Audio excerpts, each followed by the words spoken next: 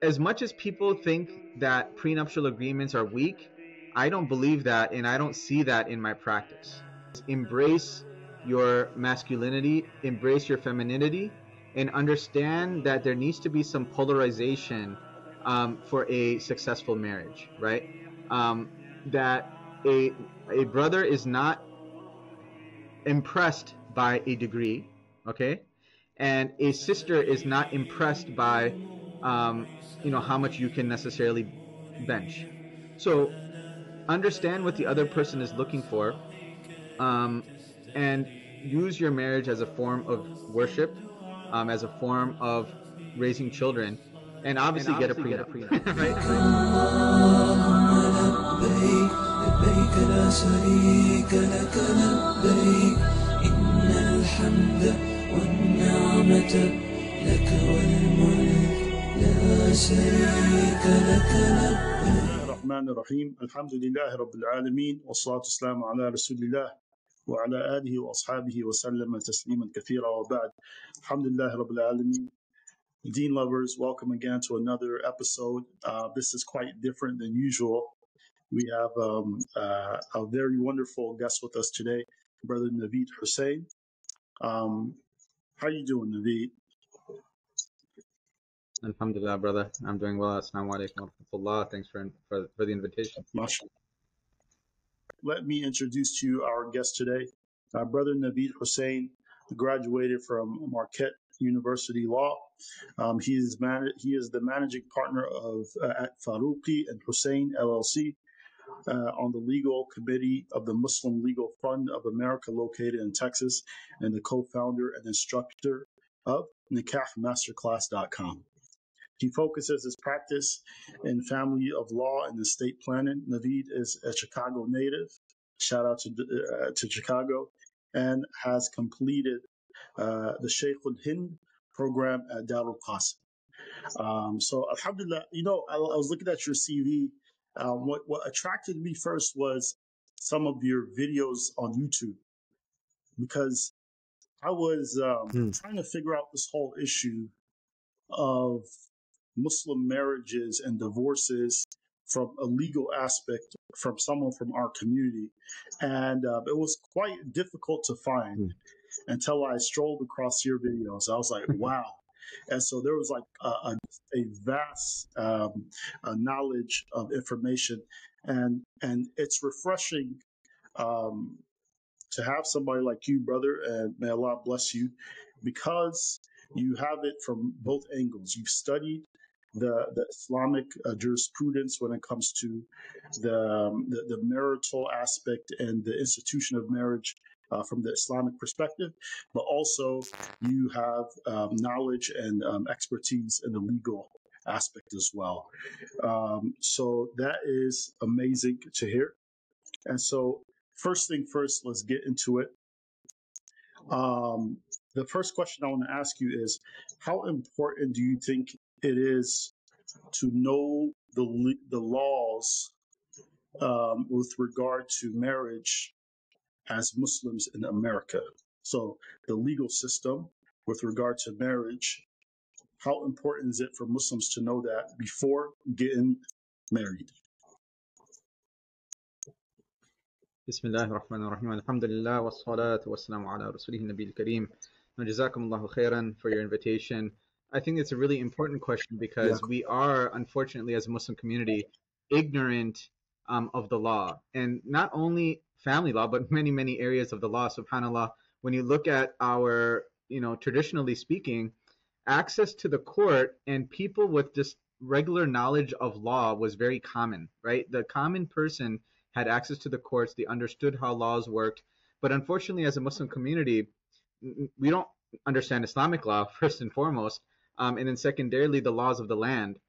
And because what happens, right, when you get married under state law or in America, things that you never think about, things that aren't even crossing your mind, actually happen when you get married, right? Because all of a sudden you get married and now your property is one, right? Your property is one. There's certain responsibilities and rights that take place that even if you get divorced can haunt you for many, many years. So I think when it comes to family law and also the other area that I do, estate planning, it's very important for us to understand the law of the land because it's so different than Islamic law. And the only way that we can implement Islamic law is by understanding American law so that we can work through that. Because in the Quran, for example, there's a specific way of how divorce is supposed to work. There's a specific way on how distribution is supposed to happen, inheritance is supposed to happen. But if you don't understand American law, there's no way that that's going to be implemented.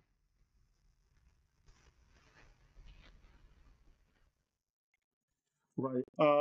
I 100% agree with you. Unfortunately, the aspect of Muslims not knowing even Islamic, jurisprudence with regards to marriage and getting into that type of institution is extremely dangerous.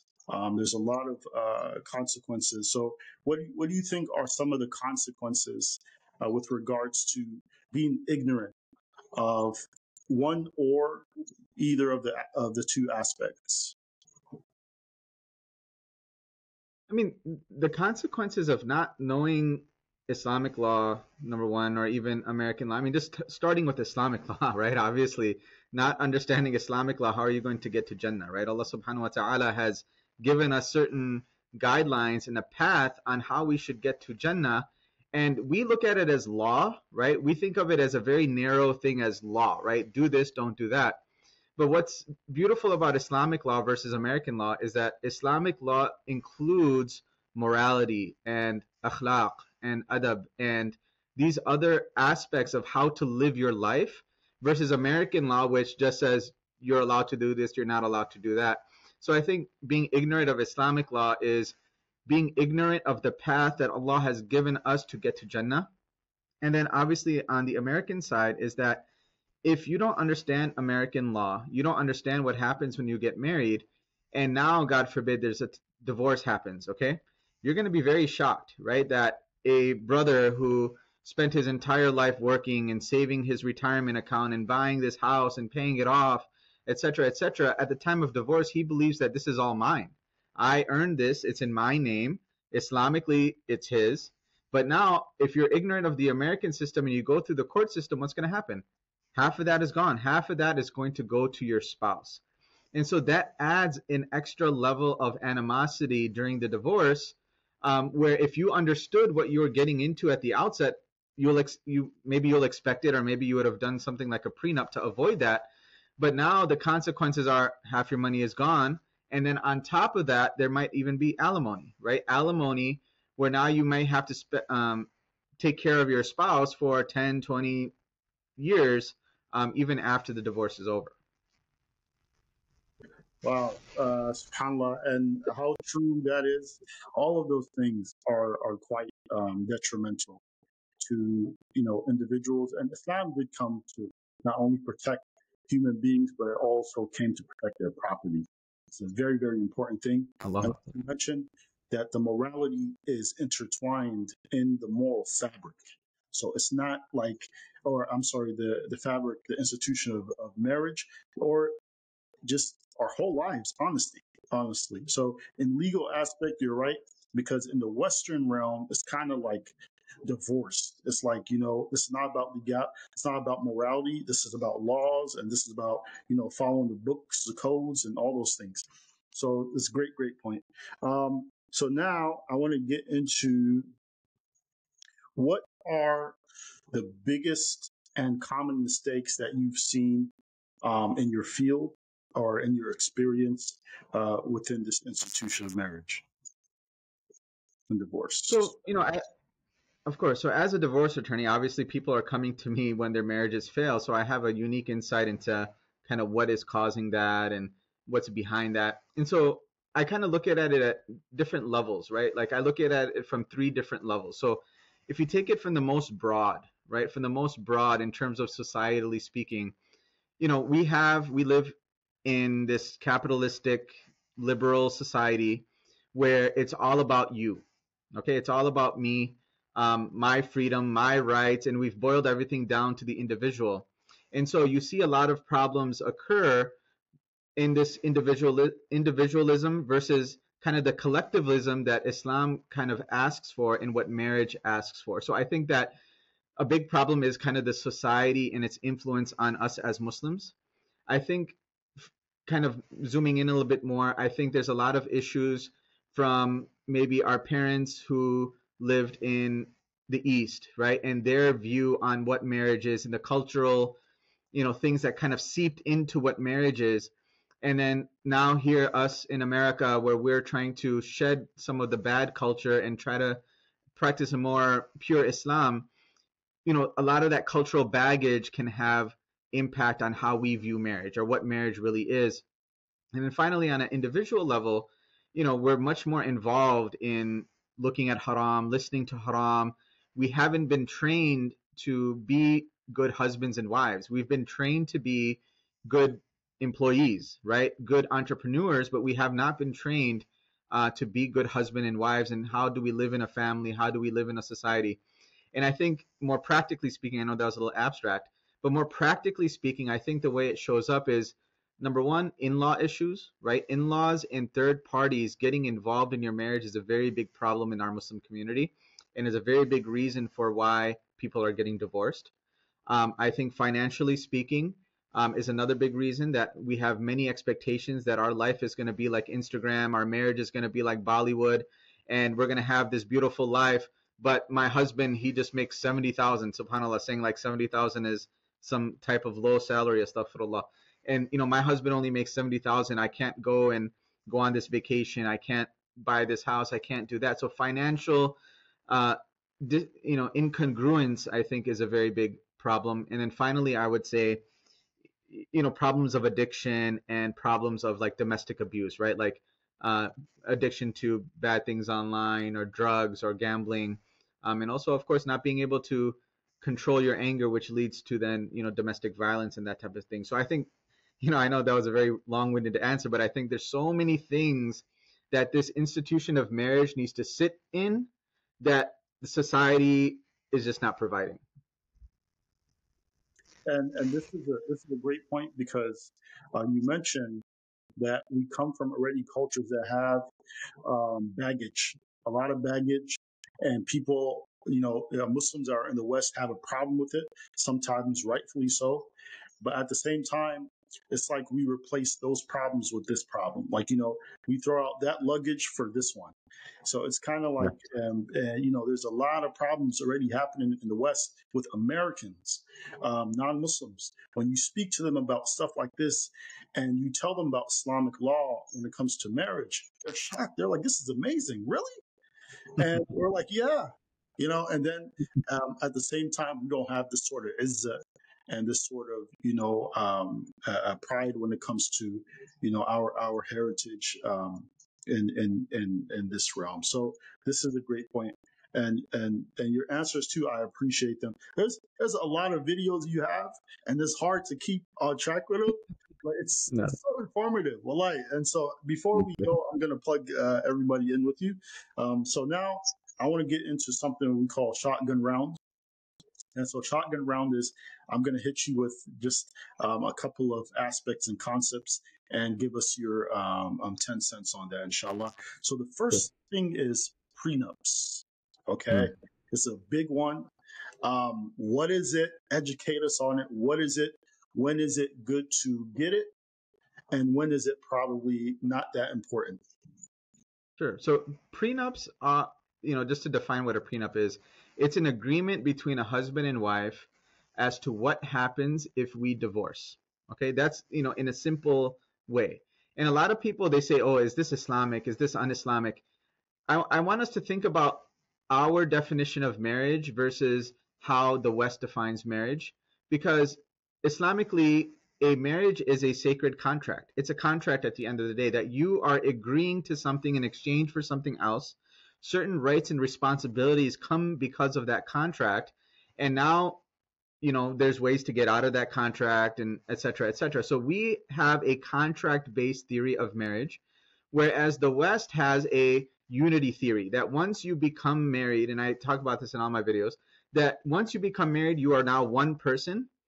So already we have a different paradigm. So a prenup is a contract. And so to say that it's un-Islamic, I don't know where that comes from. I actually believe that it is Islamic to have a contract that spells out What happens if we divorce? You heard of mu'akhar, for example, but this is kind of expanding that idea of mu'akhar and what the terms of divorce are. So in a prenuptial agreement, you can define what property do you get, what property do I get if we get divorced. You can define, am I going to pay you alimony? Are you going to pay me alimony? For how long? How much? That could be defined. You can define mahr. So for example, if you get married in a state with just a nikah nama or nikah papers from your masjid that says that your mahr is 30,000, your mu'akhar is 10,000, a judge might not even look at that. So in order for us to implement the Islamic rulings of property, which is my property is my property, your property is your property. Yes, I have a right to support you during the marriage, that which is customary, but that doesn't mean now that all my property is yours and your property is mine. Of course not. So that prenuptial agreement can define that, can define what's yours, what's mine. It can define how much alimony should there be, right? Islamically, once you give the divorce, you're supposed to provide nafaqah for 3 months, and really that's it. I mean, yes, as a sister, if you want to negotiate more than that, you're more than welcome to, but that's only valid if it's part of an agreement, which I am saying that a prenuptial agreement can implement something like that. And then also the mahar. So I think that every Muslim should get a prenuptial agreement. That's the only way that the two of you can ensure that Islam is what is governing the marriage, but also what is governing the divorce, and that something crazy doesn't happen at the divorce. And here's the thing. A lot of people, they think when you sign a prenup, I'm giving up everything, right? A sister who, is staying at home to raise the kids, she's not going to college. We're not saying that sign a prenup, you're going to get nothing, sister. That's not what we're saying. What we're saying is have that conversation up front and decide what your mahar is going to be. How much support do you need? What property will you get? And whatever the two of you agree to, as long as there's no gharar, as long as there's no ambiguity, that's a legal Islamic contract. So I think that, as mashallah, your platform, other ulama, other scholars, they should really be pushing prenuptial agreements and requiring them for their congregants. So one thing I've heard with regards to prenuptial agreements is that it only holds weight if it is it has to do with wealth. It has to do with money and property. Like, you can't make a prenuptial agreement on hey, if everything goes south in this agreement that we signed, that the way we deal with our marriage will be according to Islamic law. Talk to me about that. Yeah, so that's the thing, is that you're right, that a prenuptial agreement isn't used to dictate what happens during the marriage. Like, you don't say in the prenuptial agreement that I'm the husband, I'm going to pay for all the bills, I'm going to give you $1,000 a month in spending money. That's not the point of a prenup. The point of the prenup is what happens with our wealth if we divorce. Now, I do suggest that Muslims have like a nikah, actual contract, right? That does talk about these things, with the understanding that it's not enforceable. And the reason why the courts in the states don't want you talking about the day-to-day and who's paying for what is because what is the remedy? If you breach that contract, what happens? Divorce, right? Like, the state can't say, okay, husband, you agreed here to pay her $1,000 a month, and so now you have to pay her $1,000 a month. No, the court's going to say, well, this contract is about marriage, and so the breach will equal divorce. So I think the way to really deal with that is having a separate agreement between husband and wife about how that works. And, I have a little bit of mixed feelings on this, because I think that you should have a contract on how things will end, but it's going to be ever changing, right? Your marriage is always going to be changing. Today I might have a job, tomorrow you might have a job, today things might, for me, I think that day-to-day aspects of a marriage really have to be communicated, negotiated, and be discussed on an ongoing basis. And to reduce that to a contract might sour the marriage a little bit. That's just my thoughts on it. I'm not sure how you feel, but you're right that the prenup can only dictate what happens on divorce. That's actually a good point. The way you explained that, I think I agree. I think I agree with that. That's a good point. The next issue is this. This is I don't know about your community in Chicago, but I know, like within the Somali community, there does seem to be this controversial uh, discussion that goes on, which is when we get married, do we go to the courts and get marriage papers, or do we just have a nikah in the masjid? And so talk about pros and cons, or should you do it or should you not? Give us some feedback. Sure. So many masajid in Chicago, if you're going to get your nikah there, they actually require that you get a license. So many imams will not do a marriage in the masjid without the state license. So unless you're trying to like go in your basement or do it at a wedding hall or something like that, it's going to be a little hard. But I see the attraction of not getting the state involved. Like, why would you want the state, who has no morality, be involved in such a beautiful institution? So I see the attraction, but I'm looking at it from a practical perspective. Practically speaking, the way that this system is built is there's some benefits to being legally married, which, like get on their health insurance, get certain inheritance rights, access to hospital, birth certificates for the kids. There's certain benefits that come with being married. And so my opinion has been to do the state marriage along with a prenuptial agreement, right? So when you have the two, you get the benefits of the state, but you are now dictating how property and everything else works. The other thing is that if you get married without a license and now 10 years later you want to separate, one of them decides, you know what, yeah, I know we didn't get a legal marriage, but we lived together, we filed joint taxes together, we did XYZ together. So some states might have common law marriage, and other states might have something called putative spouse, which is, yeah, I know you didn't get a license, but you did have a ceremony, you did live together, you did file your taxes together, so we're going to treat you like you're married anyways, so too bad, so sad. Right? But you could have avoided that if you had like a prenuptial agreement, for example. So that's been my opinion, is do the state marriage with the prenup. But if somebody decides they're going to leave the state out of it and they understand that the practical stuff isn't going to be very easy, I don't blame them. I wouldn't blame them.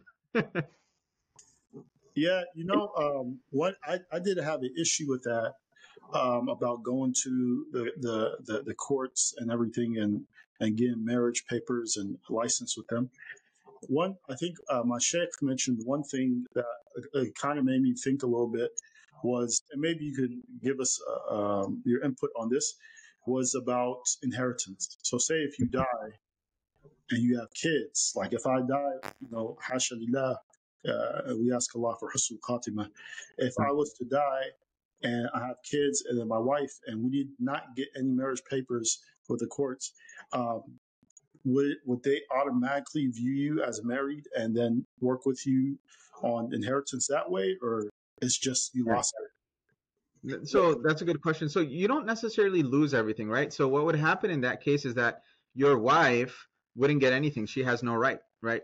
Because legally she's not married unless you wrote it in a will, unless you created a will and wrote that my wife gets her 1/8 share according to Islamic law.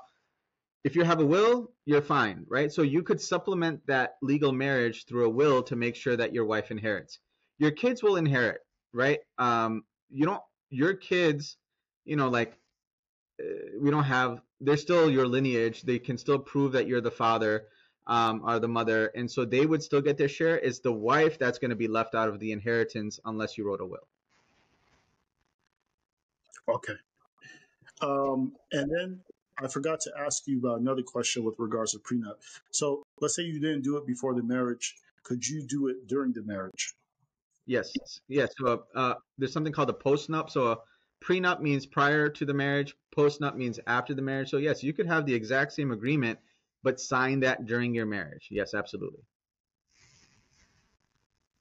All right. And so the next aspect I want to ask you about is how do courts, if you were to make an argument, let's say divorce happens, if you were to make an argument like, hey, but what about religious freedom? And, and I would like to have an imam oversee my divorce.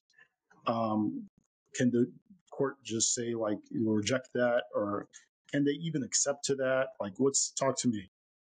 Yeah, so the state has jurisdiction over your marriage, right? So number one, if you got a license through the state, then obviously you've submitted to the jurisdiction of the state. Too bad, so sad. Um, but also, what's very interesting is that the state has power over your children as well. Okay, I mean, we've all heard of cases where the state takes your kids, and now in California or someplace, they can use the fact that you didn't do gender affirming surgery to against you. You know what I mean? Like there's crazy things like that happening. But unless the other side agrees, the judge is not going to send you to a religious mediator, or a religious arbitrator or a religious judge. They're not going to use Islamic law. They're not going to do any of that unless you had a prenuptial agreement. Otherwise, the default is you're going to use our laws, and I don't care that you're Muslim, Christian, Jewish, whatever. The laws of the state is what is going to apply. Actually, you know what? I just remember something else. So I was reading on an article. It was probably like a Jewish lawyer, and he was talking about like the Judaic law and having that, like doing their own little prenups before Yeah. the marriage. He said that, like, let's say the wife and the husband, they have a prenuptial agreement. When they get to the court, she can say, well, I was under duress, and then it just gets thrown out. Is that a real thing? It's a real thing. I've been practicing for 10 plus years. I haven't seen postnuptial prenups or postnups get thrown out. Maybe one because they gave the power of divorce to some random guy. But other than that, I've seen every prenuptial agreement be enforced. And the thing that you have to look at is whether there was financial disclosures, whether there was attorneys on both sides, and like you said, whether there was duress. Now, simply saying I was under duress, but you had a lawyer, you were negotiating this for 3-4 months, you had a settlement conference, you sat in a conference room, you signed and initialed every single page, your lawyer signed off on it. To say that you're under duress, I don't see any judge buying that, right? It'd be different if, like, you showed up at the wedding hall and everybody's dressed up, and then you give the prenuptial paper and say, hey, sign this. Okay, I can see that being duress. But I don't, as much as people think that prenuptial agreements are weak, I don't believe that, and I don't see that in my practice. Yeah, because I think that's what the article was even arguing. Yeah. He was kind of like, well, if you don't have a lot of money anyways and XYZ, that prenuptial agreement is not going to be strong. They did mention, however, I think you kind of alluded to this, was that both sides need to have lawyers, and that's what they're going to look at, like representation on both sides, which would strengthen the document. Exactly. Right. Okay.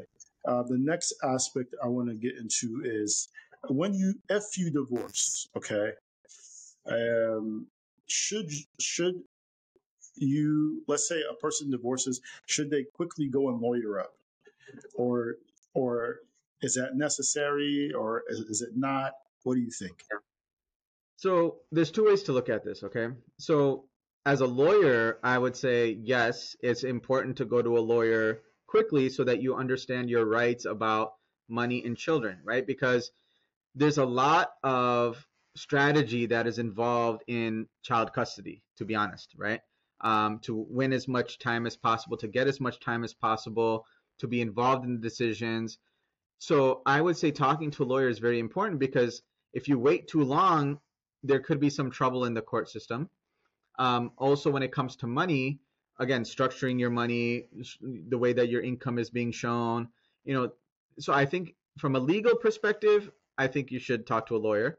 From like a brother's perspective, I would say I wish that we had our own systems, right? Our own arbitration, mediation that type of thing, because I do want Muslims to try to resolve their divorces on their own through mediators and arbitrators and through elders in the community, because that saves a lot of time and money. So as a brother, I would say, please try outside of the court system, right?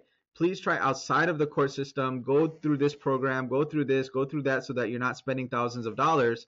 But then when I put my lawyer hat on, it's like, well, that 3 to 6 months could have some type of impact in the divorce case, right? So it's kind of hard to answer, but you can see, right, as a lawyer versus as a brother. So I hope that answers your question. I think which will also be complementary to that answer is probably it may very well depend on the relationship you have with your ex-spouse, Yeah. and what type of person they are, what type of person you are with regards to honoring divorce laws and expectations when it comes to Islam. No, good So point. Yeah. the last issue is alimony. Alimony is something that, when you look at Islamic law and you look at the legal system of America, they use a lot of terms that you may think are the same as the Islamic terminology, but it may not be the same, and they may be talking about something totally different. So where is alimony in Islamic law? And is it something that's applied automatically during divorce or not? What's going on? Sure. So alimony, from the Western perspective, are payments from the spouse that made more money to the spouse who made less money, to either help them get back on their feet, to help them move on, or to kind of maintain a certain lifestyle. And those payments can range from a few $100s to thousands of dollars, depending on how much you make, and can last for a few months or for the rest of your life, depending on how long you've been married. So in Illinois, for example, the longer you've been married, the longer alimony payments can go for. And the more you make, the more you would have to pay on a monthly basis. So you have cases where people are paying alimony for 20 years after the divorce. Okay. Islamically speaking, there's nothing like alimony in Islamic law. Okay. I don't know if there's any new fatwas out there, but traditionally speaking, there's no such thing as post-divorce alimony. What we're talking about under Islamic law is called nafaqah. Okay, nafaqah roughly translates to maintenance, but it's not the same as alimony, or it's not the same as the way that maintenance is used in American law. Nafaqah is talking about the duty that a husband has to maintain his wife, right? Be that shelter, food, clothing, whatever else is customary in that time. Maybe medical expenses, for example, may be customary, whatever is customary. And that lasts until the marriage is over. Okay, so why do we hear this 3-month nafaqah, right? What are we talking about? What we're talking about is that under Islamic law, if a husband pronounces divorce, you're not divorced right then and there. That's something to clarify. What happens actually is that a 3-month waiting period begins. Okay, different madhabs have different whatever. Let's just say 3 months. What we're talking about is that you have a 3-month cooling period where the two of you, husband and wife, should still live together. And what we're trying to do is see if the two of them will reconcile. If there will be any intimacy in this time period, then the divorce doesn't happen. So the divorce is actually valid upon the expiration of that 3-month period, that 3-month cool down period. So what we're talking about is that the husband has to still pay for nafaqah during that 3-month separation period. Once that is completed, you're done. There's no such thing as having to pay somebody that you've divorced, that you have nothing to do with. You're not even allowed to be in the same room with them, that now you have to pay them thousands of dollars after the divorce. So alimony is not part of Islam. Extended maintenance after divorce is not part of Islam. unless, of course, you signed up for that in your prenuptial agreement and you agreed to that at the outset. Otherwise, there's no such thing as alimony. What would you? I know that it's that's true. There's no alimony. We don't have that concept in Islam. However, like how would you avoid something like that when you're dealing with the legal system? Because a husband could just be sleeping in this. Now, the reason why I'm using the husband as examples because with us in our legal system in the Sharia, the woman cannot divorce, right away, and like the husband can. She has to go through a separate process, right? So, but if you're married with the courts, a husband could be sleeping in his bed. His wife goes to the courts, signs those papers, and they're divorced, right? So, how how does that work? Because you can't say like tell the judge, look, I'm waiting for 3 months, you know, after 3 months.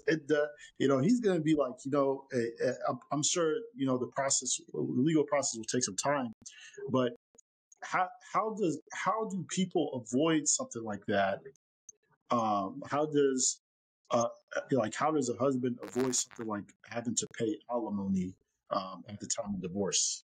Prenup, that's the only way. It's either get a prenup, or the other option, and I know I'm not advocating this. This is not my position, but the way that the system is made is that it only works if husband and wife are both working. So if you want to avoid alimony, this sounds horrible, and I'm not advocating this, okay? And I'm not condoning this, but if you really don't want to pay alimony and you're going to get divorced, have your wife work, astaghfirullah. But that's either you have a prenup or you have her make as much money as you. That's the only way that you can avoid alimony, unfortunately. If you have a long-term marriage and she makes much, much less than you. If she was a stay-at-home wife and you're making $120,000, and even if she files for divorce, you file for divorce, the judge might still award alimony. And so the only way to avoid is really a prenup or a postnup. Yes, I know we didn't add this I didn't add this a part of our discussion today, but with children, there's a common misconception that when or maybe it's not. I don't know. You can tell us about that. Is when the two get divorced, if there's children in the picture, the chances of those children going to the mother are high, very high. So is that true, or are there some nuances to that? No, I think it's true. I think that I talked about this recently. Like, we think that there's systemic racism, right? We believe in systemic racism that,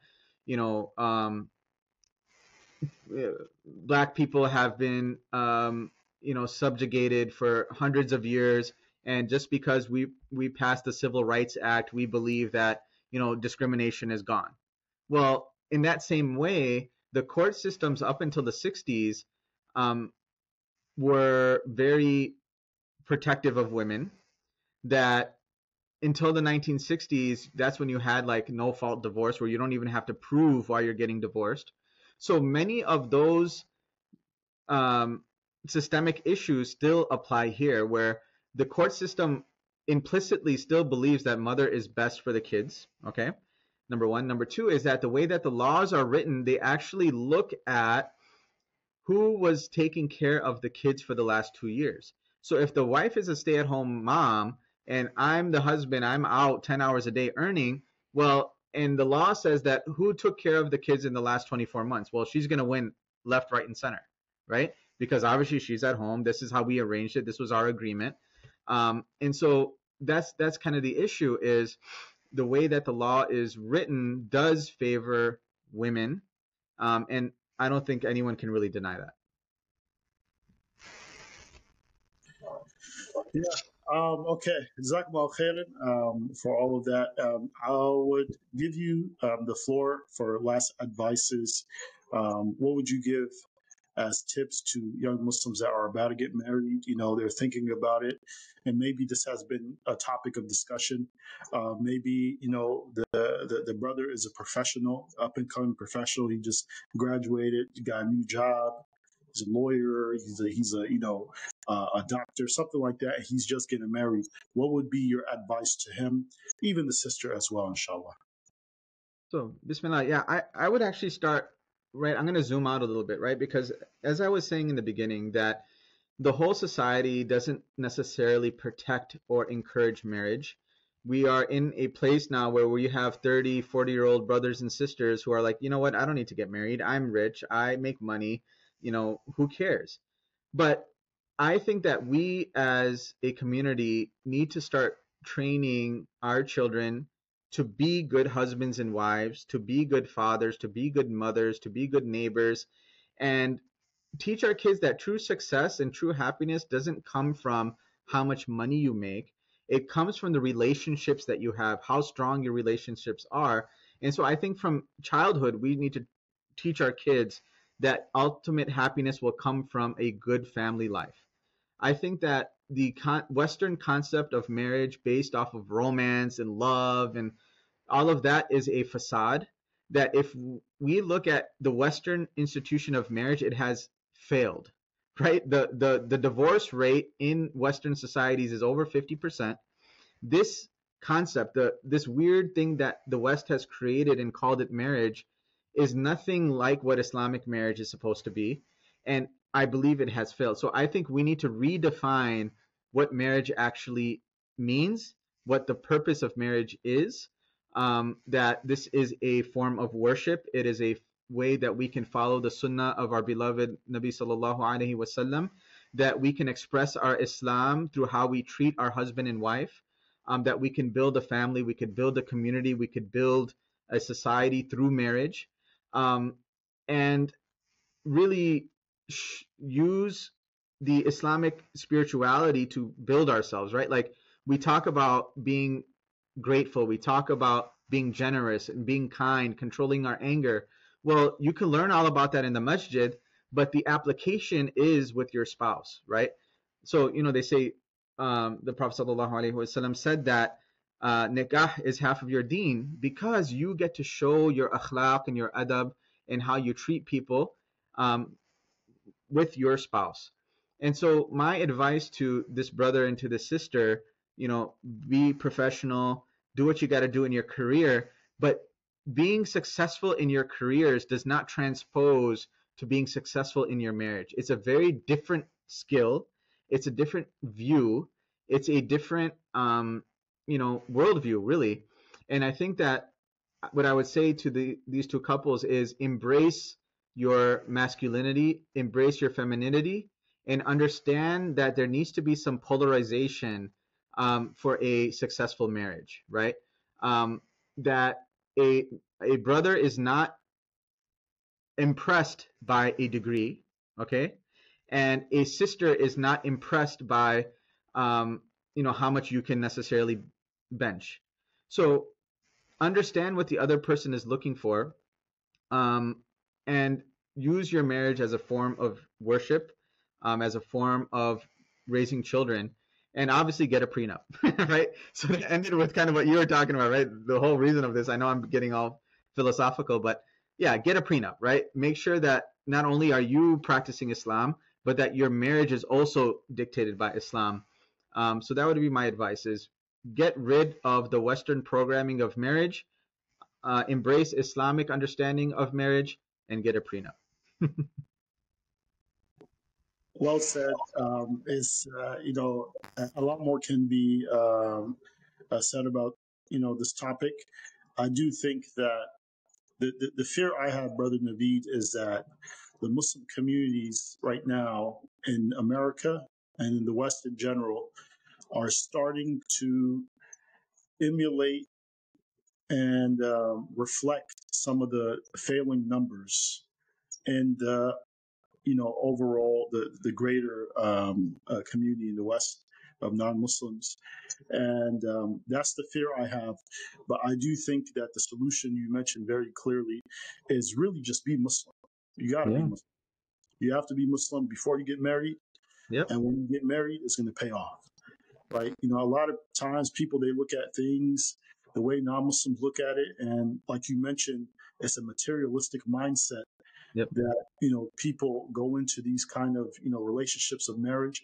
But for us, it's a deeply spiritual thing, to where I'm married to you so we can have children for the sake of Allah, and then we can take this family, and this could be our passport to the paradise, right? Allah. And so, with that aspect, I really do hope that, people can watch this and learn a lot, because when we're mentioning things about prenups and stuff like that, it's not to have one dominate the other, or look out for the brothers, but it's for protection.